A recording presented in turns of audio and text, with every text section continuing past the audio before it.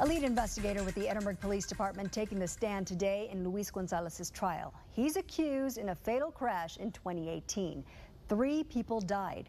Armando Celedon showed jurors a videotaped interview he conducted with Gonzalez from his hospital bed.